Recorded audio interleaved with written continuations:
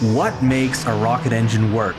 You might say, oh, it's the pumps or the valves or the injector, and you would be right, but on a more basic level, what makes these parts work are lots of machine and handiwork.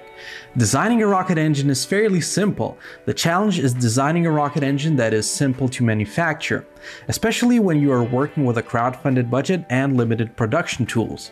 And the same can be said about rockets in general.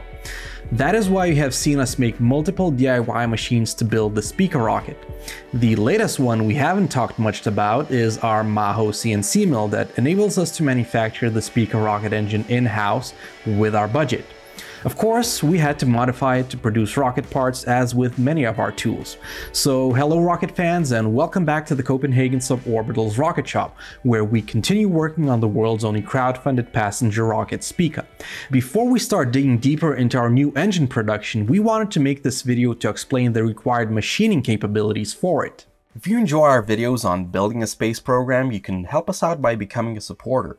We all do this for free in our spare time, so you'd be surprised how much every little bit helps.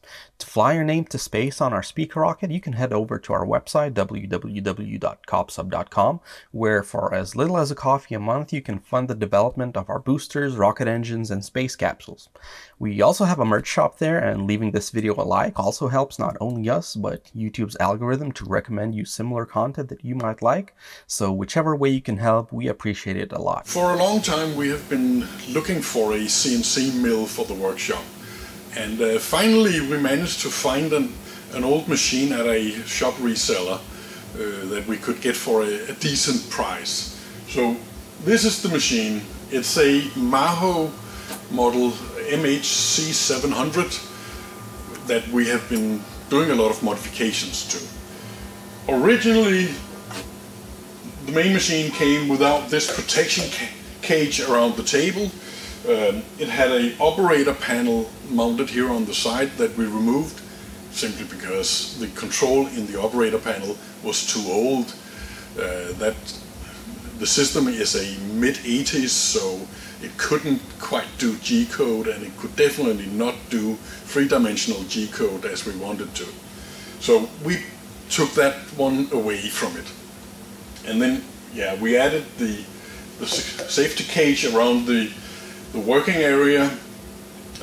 We have also added a controllable round table to it based on parts we had in the workshop, and added some motor control and other things to it ourselves. The basic mill contains of a large table that can move in two dimensions. This one can move up and down and sideways. And then the milling head up here can move in and out for the third dimension.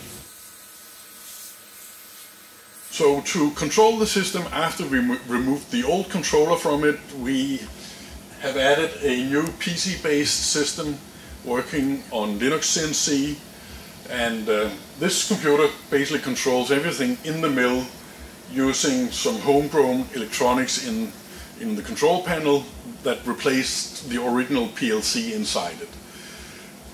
The electronics mimics a little bit the cards you can get from Mesa, but it's our own design, but they do the same function. This box contains all the hardware control for the mill, and we have made a lot of changes in here.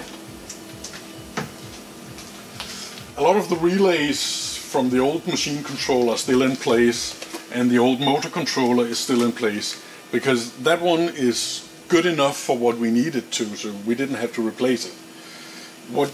The main thing we have added is all this stuff here on the door, which is a main microcontroller and a lot of I/O functions located around it for driving all the relays, for driving the motor drivers, driving stepper controllers and all that kind of stuff. It also contains electronics for reading the encoders on the machine with a resolution of less than 1 micrometer.